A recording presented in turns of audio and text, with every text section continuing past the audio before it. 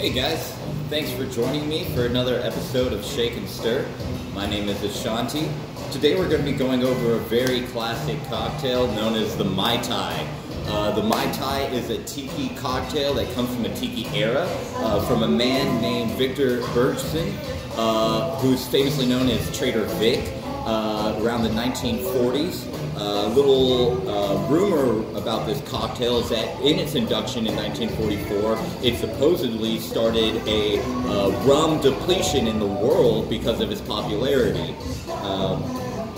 That being said, back to the cocktail, the Mai Tai is a very varied cocktail. You'll see a lot of different styles depending on the bar you're at or the bartender that's serving you.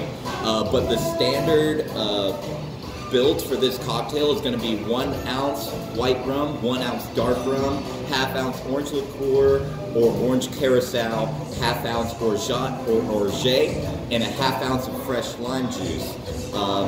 So that being said, this cocktail should be yours. Make it how you feel. As long as you're keeping the same composition, a tiki style cocktail should be fruity, airy, bright, and sweet. So make sure that you're trying to keep that same build and methodology around the cocktail if you're going to mix it up a bit. For example, instead of just using a simple white rum, I use a coconut white rum and then a blackstrap dark rum as my variant. That being said, let's begin. We'll first start with a ½ ounce of fresh squeezed lime juice.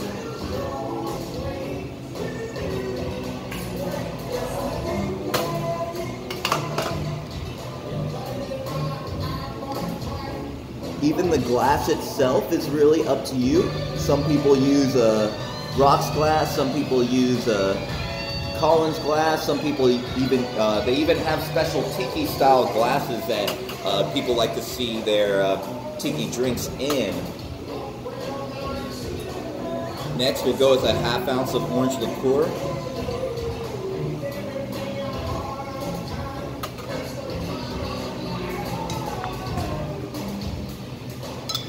½ ounce of orgeat or orgeat, which is an almond liqueur.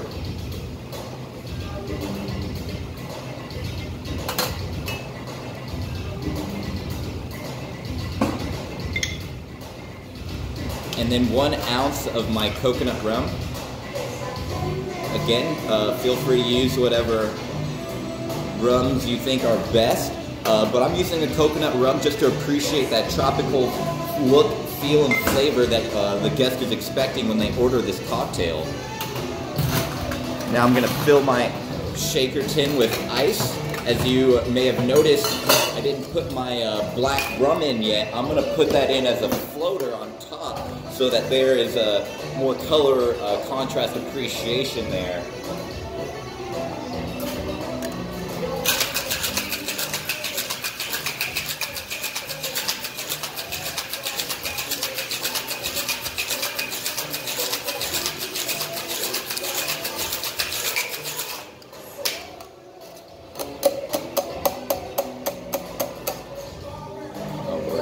I'm going to do a dirty pour on this cocktail just because I want there to be a nice full body in this drink.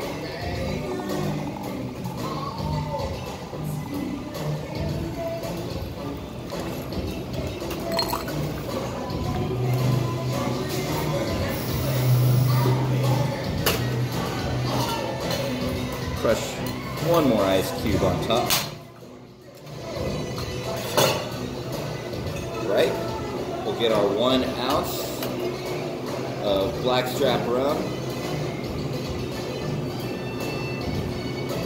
Now to do a nice floater layer, you can always use the bottom part of your spoon, the back end of your spoon, to help break up some of that surface contact.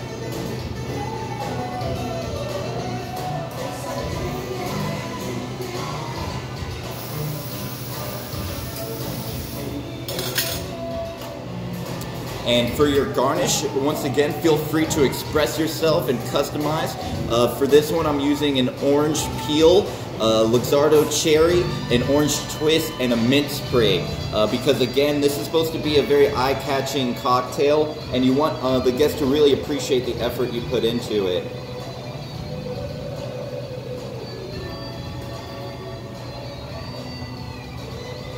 Go ahead and softly add that straw in, and you have yourself a Mai Tai cocktail. Thank you.